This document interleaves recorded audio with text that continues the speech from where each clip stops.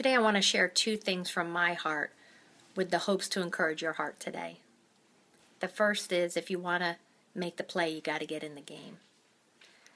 And a huge portion of my heart is for women, for all people, but I have a true passion for women to come into a relationship with Jesus, or come into a deeper level of relationship and trust with Jesus. And it will never happen if I allow hurts to pause me. Got to get back in the game. You know, I've thought about the analogy of when I played basketball in high school.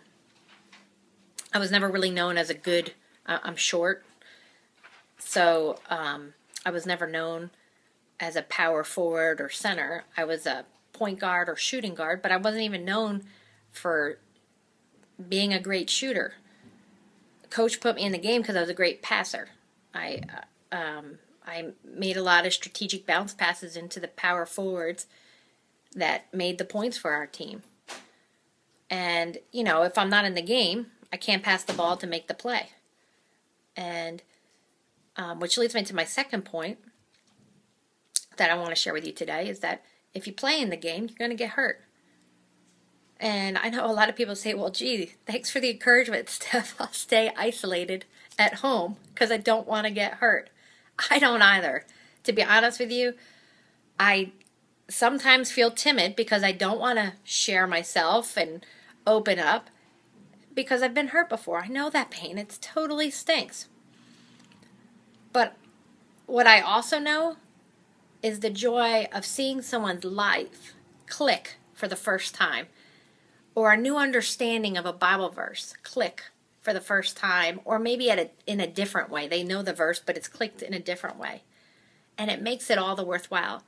You know, I think back to high school basketball again, when I was going in to get a rebound down, and the woman in front of me, you know, she pulled the ball down and her elbow went right into my eye. I mean, my eye, when we got the ball and I was dribbling back down, my eye just swelled up so much I could barely see. I mean, it was instantaneously, and I said to the coach, I want to get out of the game. I just couldn't see.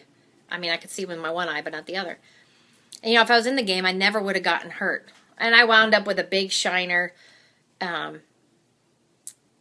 So, you know, that wasn't the funnest day of my life.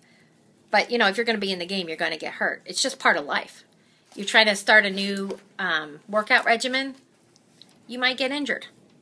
But don't quit. You want to learn how to live a life to serve God. As you step out, and even as you continue through the years, you are going to get hurt. But you know what? If you're not in the game, you can't make the play. You can't see people know Christ, learn to love Christ, understand Him in different and deeper ways unless you're in the game. So as you get in the game, and I don't mean to minimize the faith adventure or the life adventure by calling it a game, but unless you get in and be willing to play and expose yourself to maybe an elbow to the eye, or the joy of making a right pass so that someone else can make the score, it's all part of it. You know, in 2 Timothy chapter 4, verses 3 to 5, this is the Message translation. I want to read these two verses to you, or actually 3 verses to you. But you, keep an eye on what you're doing. Accept the hard times along with the good. Keep the message alive and do a thorough job as God's servant. So today I want to leave you with two things that I wanted to share. Is that the first, you got to be in the game to make the play. And the second is, if you're in the game, you're going to get hurt. And you're also going to have great joy. So no matter what, I want to end with, don't quit.